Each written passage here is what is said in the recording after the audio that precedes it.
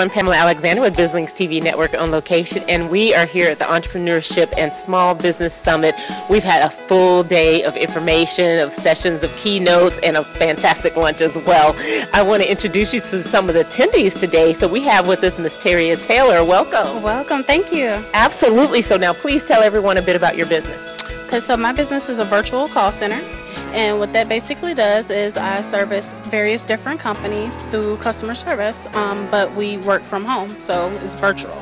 Wow, now I like that idea, because when I first got out of college, I worked in a call center, but I had to go in constantly. So now technology has allowed us to do that from home. So tell me, who are the types of businesses that you provide customer service for? So say, for example, Carnival, Hilton, AAA, you know, it varies quite a bit, yeah. Wow, so now are other businesses able to contract your services, or do you usually go looking for the business? I usually go looking for the businesses. Okay, I love that concept. Now let me ask you one other thing for those out there watching.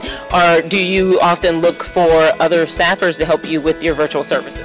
Yes, well, normally I try to have people to come on with me who are also wanting to either supplement their income or, you know, do it part-time or what have you. So yeah, definitely. Wow, I love that. So now here at the Entrepreneurship and Small Business Summit, maybe share with us one of the tips that you learned today. Oh, so many. Okay, so I would say the main one was the estate planning. That was something that I never actually thought about as far as the business aspect went, but it was very informative. You know, a lot of takeaways. It was awesome. Okay, so what's something that you're going to either do differently or you're going to put into place points from that session? Yeah, definitely look into living trust, living wills, you know, and it's a section for the business plan. Definitely, yeah. Wow, I love that. So now, Terry, please tell everyone how they can get in touch with you. Oh, okay, so you can contact me, the office number 678-508-3175, or via email. It is taylorqualityservices7@gmail.com.